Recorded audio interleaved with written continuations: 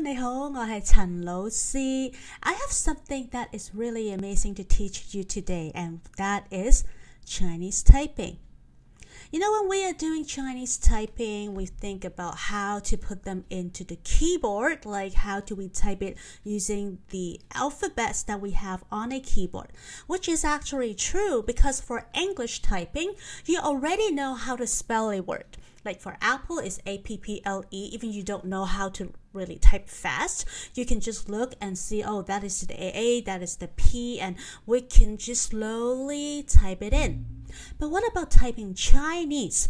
When we are typing Chinese, there is a lot that we have to catch up, but it's not impossible. There are still many people who can type and type really well. So I think you are here and is ready to learn something about Chinese typing. Before we actually learn how to type, we have to know where to type the different parts of these Chinese characters. The method I'm teaching you today is called Cangjie. Cangjie. Well, Cangjie was a really old person, in the past, like in a historic person who started creating Chinese characters. And this Cangjie person, creates some of the words that we know right now. So this is how the people who started this input method think, maybe we can use his name to be the name of our typing method. So Cangjie. And in English, you will see Cangjie. That is like the Mandarin pronunciation, which is Cangjie. Okay, Cangjie. Well, before I teach you how to put all the words together, I'm going to show you this. This is like a keyboard. You see all the A, B, C, D, E, etc., right? But when they are there, according to the Cangjie input method, they belong to some other parts. And I'm showing you the whole thing right here. Don't worry. We are going to do it step by step. And I'm going to start with teaching you what each of the alphabet stands for. And just like English, it's always better to start with the A, B, C. So I'm just moving me on the side. Let's take a look at the first 5 English alphabet and what they stands for in this Cangjie typing method.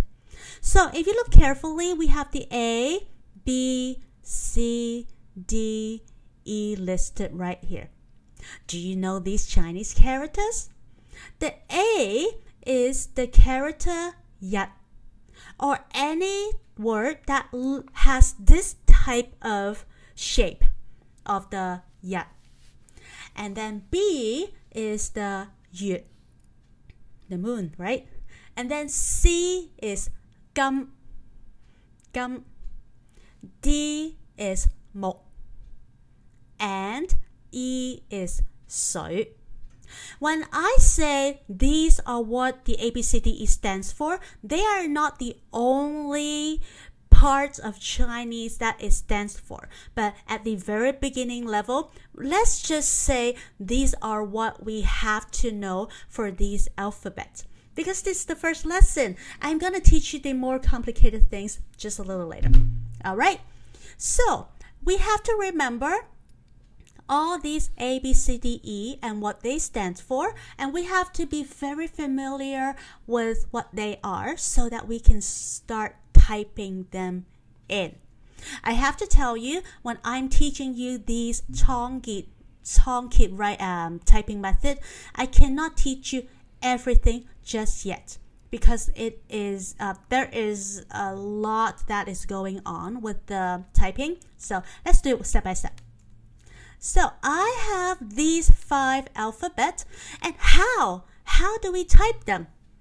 There are keyboards, there are computers that you can just directly type the words in, and when you have the input method, the Cangjie Chongkit typing method, then you can just type A and it will show the yat. B, you will show the yut. Yes, that is definitely okay, and that is absolutely awesome. But if you don't have it just yet, you can use this website. So the www.changjieInput.com, and then you see that little link right there. So I'm going to show you how it looked like. Do you still remember what the ABCDE stands for? Now, let's take a look. Here is the page. Well, as you can see, it's the online Chongkit input method, Cangjie. All right. So now, all you have to do is to use your keyboard. And if you still remember A, which is a yat. So now I'm going to type the A for you. A. Do you see the list of Chinese characters it has for you? So I am looking for the yat. Of course, you can click right here. It is going to give you the yat. Or, let me go back. If I type the A and I want to just use my keyboard, I can type yat. It is also going to give the yat to me. After I finish typing the word, you will see they are going to give you some words that usually come after the word yat. For example, Yatbon, which is Japan. There are also Yatqin, Yathao, Yatke, Yatyik, etc., etc. If they are some words that you are going to type after the word yat, you can just go and choose them. And I believe if you press the plus, here we go, you will have more of the vocabularies that start with yat, and you can just choose from here. But of course, later on, when you know how to type them, you can just type them all in. All right, so we've got A, which is a yat. And okay, let's put it back in. So A, yat, and I have the number 1, yat. So let's say, oh, that's all I need. That is the only word I need. Then I will just copy it. You know how to copy, right? So Control C. And then you paste it onto wherever you have to paste it. For example, a document or a website, wherever you need to type the Chinese words. Okay, so this is the A. Let's take a look at the B. B is the yut. So you see it right here. You also see it right here. So let's see. This is what I need, the yut. And then what is the C? The C is gum. So just typing in the yat, it is going to give us the gum. And for D, it is the mo. So typing yat is going to give us the mo. Remember, if the word that you are typing is the ABCDE is the yat, yut, gum, mok, sui, then all you have to do is to type that alphabet. So let's have yi, which is sui, and type the number. Here you go. You'll have it. All right. So now let's come back to this. On that same page, on the same web page, when you go down, here we go. We have all these alphabets with their representing Chinese characters or parts. So you can just take a look. If just so happens you want to type the word Sao, and Chanosi didn't teach me just yet, but I can just check right here. Oh, I have it right here. It's Q. So you could just type Q, and they're going to give you the Sao. I am not teaching you how to put different parts together and create a word just yet. I'll teach you later. Okay, let's come back to our PowerPoint. Make sure when you are typing, you know what alphabet they are, because on a regular keyboard, you will not see all these Chinese words, right? You won't see a yat, you won't see a mo or a gum or etc. So that's why we have to spend some time in knowing and familiarizing all these terms. Let's see if you can type them. So on the keyboard, I want you to open a tab. Go to that website I just showed you, which is right here. And I want you to type them.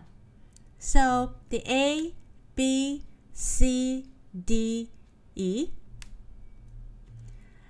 which are Nhật, Việt, Căm, Mộc,水, and practice as much as you can. Familiarize them and know them so you can complete the exercise I give you.